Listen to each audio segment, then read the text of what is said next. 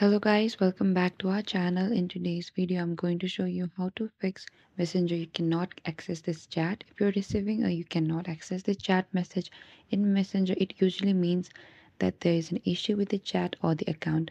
Here are some steps you can try to resolve the issue. First, you have to check your internet connection and ensure that your internet connection is stable and working properly, or you could also update your Messenger app.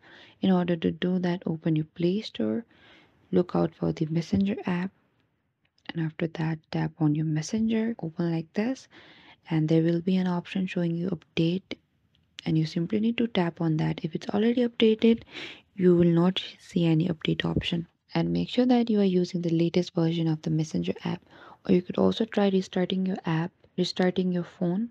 Sometimes a simple restart of your device can resolve temporary issues.